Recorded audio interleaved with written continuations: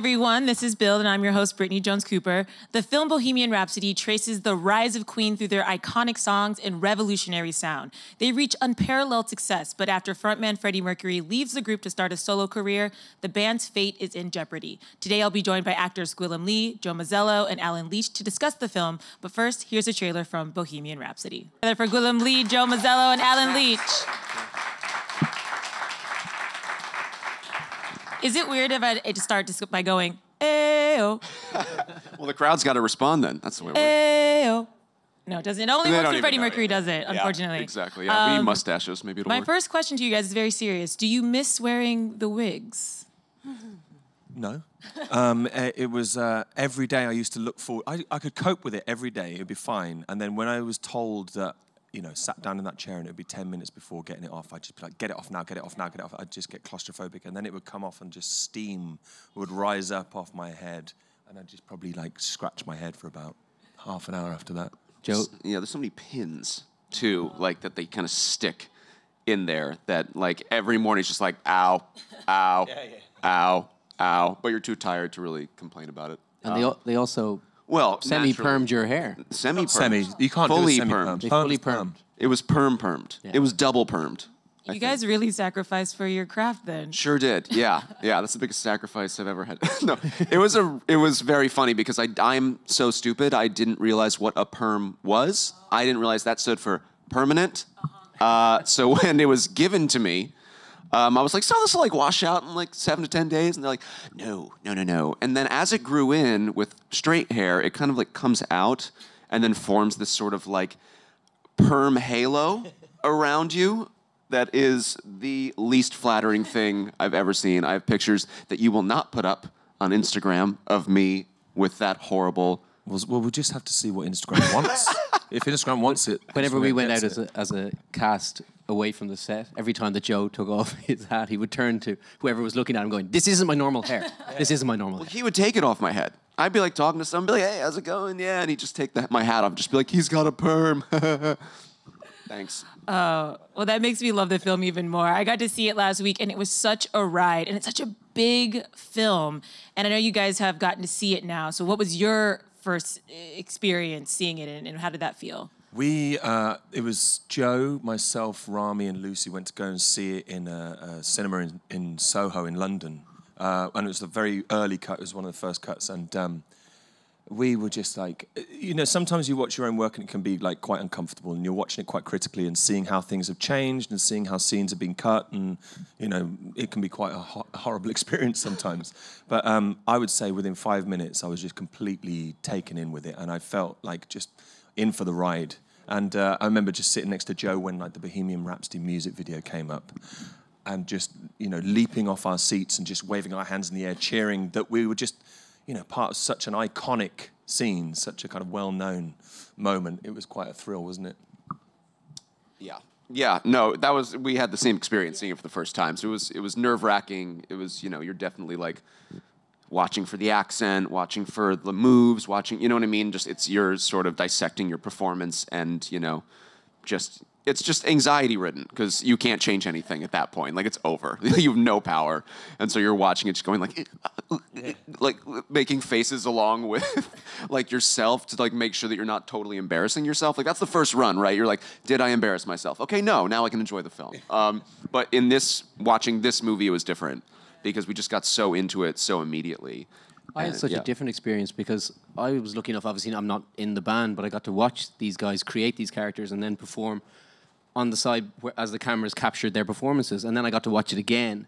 So I felt almost like I was an audience member for a lot of it, and then watching it all put together.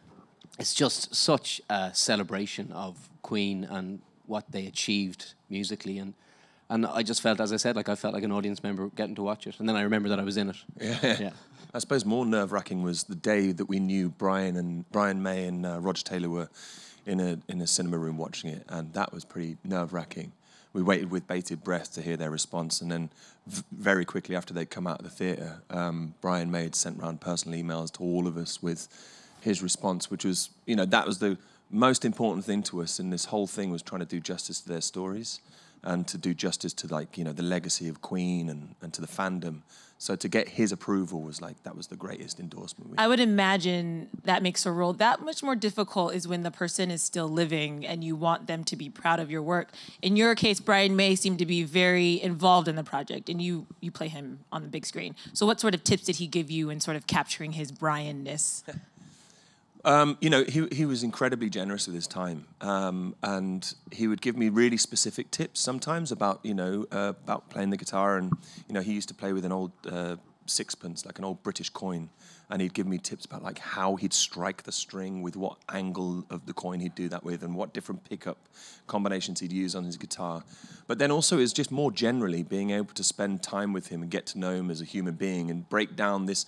I was a Queen fan growing up. I was starstruck when I first met Brian when we were rehearsing this film, and the opportunity to just demystify this icon and get to know him as a human being. That was the greatest. That was the greatest resource, preparing for a character, but also the greatest privilege as well. He also gave you a leather jacket, I saw. He gave. I don't still have it. Right, to wear. But he came on set when we started the whole shoot with Live Aid. He came on set and had a little look through the costumes that we'd had prepared for the film, and he was like, I've got a few that I could add to this. So he invited Julian Day, our costume designer, who's a genius, and he said, just come over to my house and just take your pick. So he went and had a number of outfits, not least that white bomber jacket with shoulder pads that are about as wide as I am tall. But there was a number of clothes in it, which gave it just a real sense of authenticity, and so exciting to have the privilege to wear those clothes. Yeah. Joe, you play John Deacon, and he's kind of not in the spotlight. He doesn't really like to be involved in things. And so how did you sort of find out who he was so that you could do that role justice? Yeah. I mean, there were times where I was definitely jealous on set of this guy and of Ben because they got to meet the men that they're playing and have get their insight, their very personal insight. But that was sort of also what was wonderful about Brian, is that he could have easily just said, well, I'm going to focus on Gwil because that's who I'm playing. I want to make sure this is perfect. But he was so selfless, and he just said, no, I want to be a resource for everybody. I want to help everyone. And I think he also felt, for me a little bit, that it's like, well, I have to be there for Joe as well to give him insight about, John and about the band and about certain, even just small details of things that he would do on stage that maybe I couldn't see from concert footage. And he would make sure to give me those little tips. He was always there to give a helping hand. And so that was probably the greatest resource. And then there's just YouTube. I mean, YouTube is unbelievable. I'm so thankful we got to make this movie when we did in the age of the internet, because you can actually watch concerts and they have the camera it's the John Deacon camera. And you can watch a 3-hour set and see every single thing that John Deacon does for every song. And that was really helpful for me to learn a lot of the movements and the way he presents himself on stage. And then, there's interviews, but interviews are tough because interviews are sort of the version that he's putting of himself out there rather than the more intimate moments. And so it's those intimate moments where I had to rely on Brian and Roger chiefly for those, yeah. It's funny you say that, because there's a scene where he's very quiet, but then he kind of speaks up and is like, guys. Yeah. And I could see that probably coming from him saying he was sort of the voice of reason in those moments. But that could only probably come from a bandmate who knew. Yeah, exactly. Yeah. It was great to have sort of the insight on the arguments and who kind of took what side and where everybody fell and who kind of butted heads with who. It was getting those insights was actually just really fun, just as a fan, as much as it was for a sort of character study. But it's also there's something to be said about the fact that John does have such a private life now. And after Freddie's death, he was very affected by that and just said, I'm going to sort of leave Queen there. He wrote our producer a congratulations about the movie when we first started. So he supports us from afar. He just doesn't want that limelight. And you can even take something from that and put it in the character and put it in some of these scenes when you see how he's affected by Freddie and things like that. So you try to, even from his absence, you can draw something from that as an actor. And Alan, you play Paul Prenter, who Freddie in the movie describes as villainy. And I would have to say you nailed the villaininess. I mean, I did not like you during most of the film. Thank you very much. But that's a huge compliment. No, thanks. So naturally for you, Alan. It's weird. So how did you dig into your character? Because, again, he's not living anymore. No, he's not. He died about 8 months before Yeah. Freddie of AIDS-related illness as well, and there isn't very much footage of him, and a lot of because he was such a divisive character within the world of Queen and Freddie's life that people tend to not speak about him. So trying to find any information on him was quite difficult. I mean, I read all the books and found and referenced that, and there's a great documentary called The Great Pretender, and he's in that a bit, and and it was off that, and watching it, the first thing that hit me about that documentary is he's just always just on Freddie's shoulder. He was always just behind him, whispering in his ear, bringing people to Freddie, but he was always kind of that person, that little malevolence in a way. And whilst it's written like that in the script, you also have to be aware that this person did exist and live, and I don't think that everyone was 100% evil. So I think the decisions he made were due to his circumstances at the time. And I hope that while I know you probably hated me in it, there is at least a moment when you think, oh, well, he's quite a lonely character, which I think Paul Prenter was. Yeah, I think you did humanize him in that way where you think maybe he was trying to do the best he knew how. Yeah. And that was misconstrued or maybe came off as different than what he intended. Yeah, I think as well, Freddie and Paul were two very lonely people. And they were both, at the time, closeted about their sexuality. And they found a confidant in each other, and then that gave Paul power over Freddie and over the band because he was the person that Freddie would turn to. And I think he used that power possibly in the wrong way. On Freddie's sexuality, what would you guys say to some people who say that maybe it was a little too sanitized in this film, that they wanted more of that in the storyline?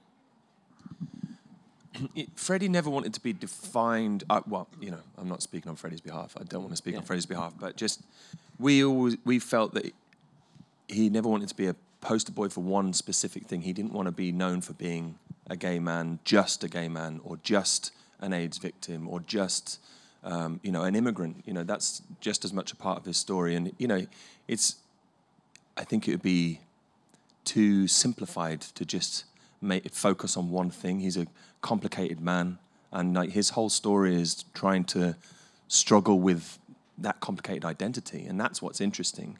It's not straightforward. It's this rich and complex life that that he struggled with throughout his life is what we kind of wanted to portray. And equally, it's that we reference drug taking and promiscuous lifestyle, but we don't want that to be the focus either. We want it to be a kind of celebration of his life rather than concentrating on this illicit story, I think. Yeah, I think that the movie really tells the truth about Freddie Mercury's life. It's not the only thing that it's missing is like a graphic sort of element. There's nothing that's not there, and it is true that he had Mary Austin in his life, who was his fiancée for a while, and then when he was struggling with his sexuality, and he has really positive gay relationships in the film and some bad ones, and he has moments of deep sadness and loneliness, and where he is living life too hard, and you see all of those things, but that doesn't mean that you have to see something that we all get it, right? As long as you know what's there and know what's happening, it's not like we're washing over that part of his life like it didn't exist. It's just that we want it to be a celebration. Queen was always for everyone.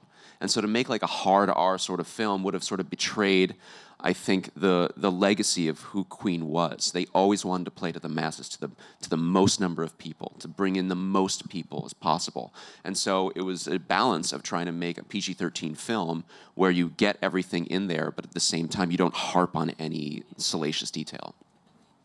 And we've got to talk about Rami's performance. He really transformed into Freddie. So what was that like for you guys watching him flip that switch and turn into Freddie Mercury? I mean, I've known Rami for 11 years. We worked together a decade ago on a show called The Pacific, and so I have known for a very long time that Rami Malek is a very skilled actor. He is excellent. And so when I found out he got the role, I was like, oh, he's going to dominate it. But there was something about him putting in those teeth and the mustache and the nose prosthetic, and suddenly it was weird. It just sort of you got chills, just how it blew you away, how you felt and I felt that way for actually everyone. You know, I felt that way for when this guy puts on the wig and, you know, puts on the Brian face and this sort of thoughtfulness. It was just like, I remember the camera test just going like, whoa. Like, you felt like it was, look at this. Like, it's like the spitting image. It's unbelievable. And so the acting thing was something I never worried about ever, because I know how dedicated he is and what a skilled actor he is. But when I saw the look come together, that was something that was really special. One of the first times that we saw him, well, the first time we saw him in the full getup was in the Live Aid footage. That's the first thing we shot. And that's so iconic. That's Freddie at his most recognizable, you know, with the moustache and the slick back hair. And so that gave us a buzz. But it wasn't just the physical resemblance that he brought onto set. He brought something, I think, of Freddie's kind of demeanor, you know, this celebration of life, this kind of fearlessness, and I think he set the precedent. He was the most amazing leading man in that sense. He set the precedent for us all to feel that we can take risks, that we can really kind of, commit to this story, you know. And he was just an incredible leading man in that sense. I think I joined the guys had already started filming the Live Aid section in the first couple of weeks. And when I came around the corner, I saw Rami first as Freddie, and he was all the movements and everything. And then I saw the boys, and I was like, and it wasn't just Rami, all of them. The attention to detail as performers was inspiring. And then, you know, that day I went back to the hotel and was like, okay, you're going to have to up your game here to join these boys. And it's always lovely when you go onto a job and know everyone is given 110%. And I really did feel that every day when we were on set. And as you say, the energy that Rami, but all of you guys brought allowed us to play, to take chances. And I think that's very evident in the movie that we have. Yeah, you mentioned the attention to detail. What were rehearsals like? Because those performances looked like real performances. Those were real shows you were putting on.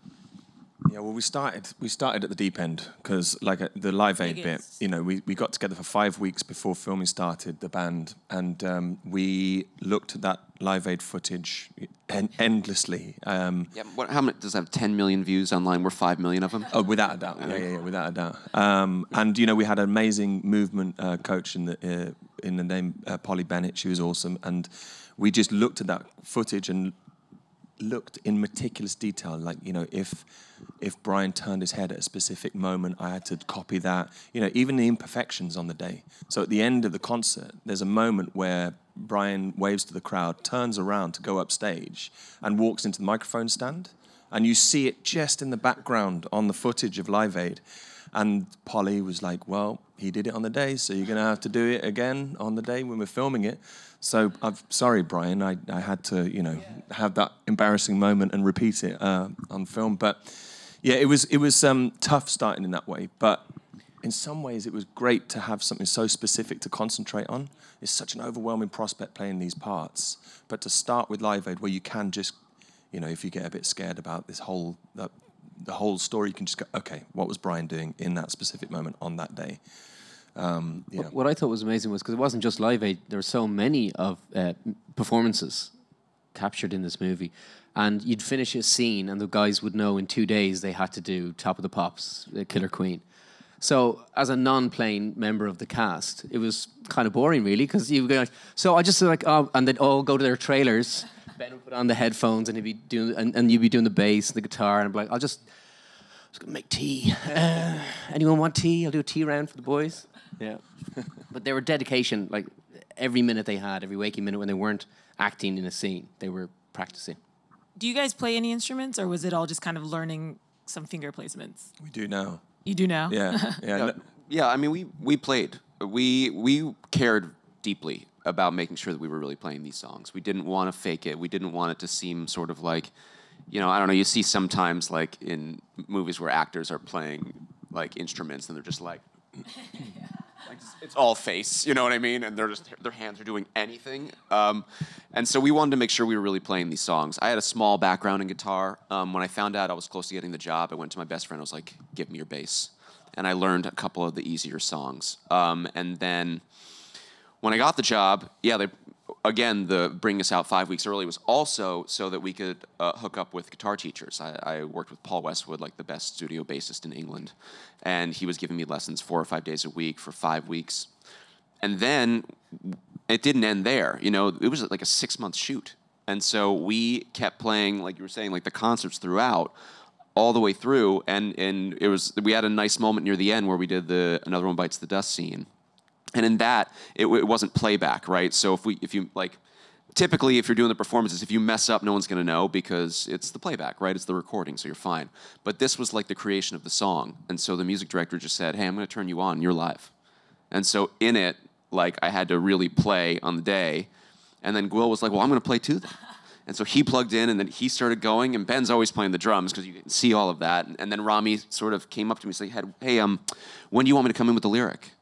And I just said, I'll just go off of your cue. And he was like, oh my goodness, we're a band. Like, we're an actual band. I was like, right so you now. guys turned into Queen. Yeah, and that was a moment where it was just so cool, where I'm just like, I'm just playing that intro until my lead singer comes in, and boom, and then we know where we are in the song. And it was just a moment that felt like all the hard work had paid off, because we actually got to hear ourselves play and like do it. It was pretty cool. And from the viewer standpoint, that scene was really cool to watch. So it's nice to know the backstory. Before we go to audience questions, what is something that you learned about Queen or Freddie Mercury that you just were surprised about and didn't know before? That I was every single one, every member of that band has written a #1 single at some point. And that says so much about them. They're all so incredibly talented in their own right, but together as a unit, they had something special, I think.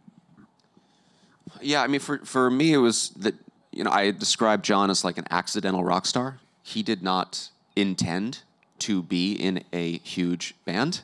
He just was doing it on the weekends, basically, just like for fun. Like, he's like, yeah, I like music, so like, every once in a while I'll go out and play with you guys. And then before you knew it, he was in the biggest band of all time and writing #1 hit songs. And it's just like such a funny journey into this band that it always just struck me as like such a great sort of detail about a rock star. Like it wasn't his dream. Like you never hear anything like that. I think the same. I think the fact there's so many incredible happy accidents that had to occur for Queen to be Queen. And it's definitely captured in the movie, the fact that there's so many things that could have gone just slightly differently, and you wouldn't have the band or the music that you have today. I think our audience has a few questions. So who do we have first? What kind of detailed research did you do to capture psychological profile of each character and to play them well? Do you want to start that one, Joe? You're asking about how to get into the mind, basically, of these guys? Well, it's just homework. That's what it comes down to, right? Like, it starts with something very simple. For me, it was John squints a lot, right? So I just started there, like kind of like closing my eyes, and his lip sort of comes out a little bit. Okay, so now I've got the face down. Okay, so that's a start. Well, then I have to learn the dialect. I'd never heard this accent before in my life. It's like an East Midlands English accent that I was just like, okay. And so then it's about getting that down and understanding his cadences and the sort of the way he speaks. And from once you have some of those things down, then you can sort of start ad-libbing a little bit, right? We were given a lot of leeway on set to sort of just come up with things on the fly and banter and have band moments. And so then once you kind of have his voice down, you understand sort of the way he speaks, and you see that, you're a little bit freer to like know sort of how to, I don't know, go back and forth with the other band members.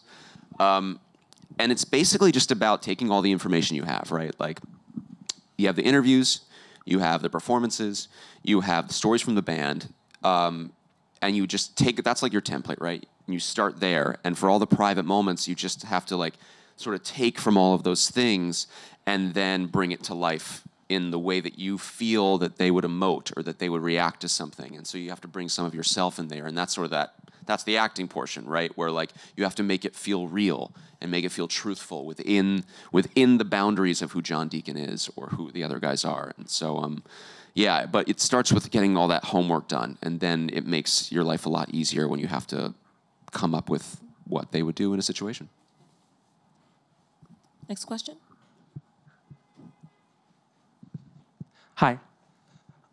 So my question is, if any, what do you think is the overall message of the film that people, both fans of Queen and people who aren't necessarily as like knowledgeable about the band or their music, will get coming to this film? I think Queen were always a band that like they had the courage of their convictions. They knew they had something special, and they weren't kind of constrained by trying to fit in with what critics thought or trying to fit into a specific genre. They really kind of committed to their individuality, I suppose. Freddie as well as an individual, you know, he was an immigrant child who was bullied as a child for having the teeth that he had, and who spent his life struggling with his sexuality and his identity, and you know, he's celebrated, you know, his individuality in that sense, and I think that's why when he goes out on a stage in front of 70,000 people, he can really make it feel as though he's speaking to every individual in the crowd, you know, and speaking to their individuality as well, and saying, you know, it's okay to be who you are, you know, whatever that might be. If you're struggling to find out who you are, then, you know, celebrate it, actually. And I hope that when you come out of the cinema, you do get a sense of that joy and that feeling of, you know, having the confidence to be who you want to be, I think. That's what my takeaway was. I really enjoyed seeing him in those private moments and seeing how different he was on stage and at home. And I think it just showed every kid that's watching that it's okay to be who you are. Yeah. And last question? Hi, this question is for Joe and Alan. How difficult is it to switch roles? Because when I see you, I still see Sledge, and when I see you, I still see Branson, and I can't get that out of my mind. So how difficult is it to get into these roles as opposed to, not really being typecast, but how people may most identify you? I think, well, I imagine the two of us feel the same. When you play a character that has been on TV and people feel very associated with you, the chance to play something completely different is the excitement and the challenge, because you want to make sure that it is something completely different. So I think that I find the greatest challenge is to get out of the mannerisms that you've learned over 6 years playing one character. And obviously that comes down to, again, research. So I find that if you can find something that's completely different from what you've done before, that's always the greatest challenge for me. Yeah, like the great thing about being an actor is that you get to sort of live out the other dreams that you had, you know, in your life. And so, like, this job is such a no-brainer, right? Like, you get to be a rock star in, like, the biggest band ever. And so you relish that. You relish a new challenge. The Pacific was probably the biggest one I've ever had and the biggest one I ever will have. And getting out of that role, typically getting out of roles is actually pretty easy. I actually like to just leave it between action and cut and just sort of be myself when I'm like off camera or whatever, and stay relaxed and have fun, and that's how I feel like I do my best work. The Pacific was difficult to do that. That one stuck with me for months after. And so that was probably the hardest challenge I ever had, of like leaving that role and like going into the next. This one is such a joy that it's more like I don't want to.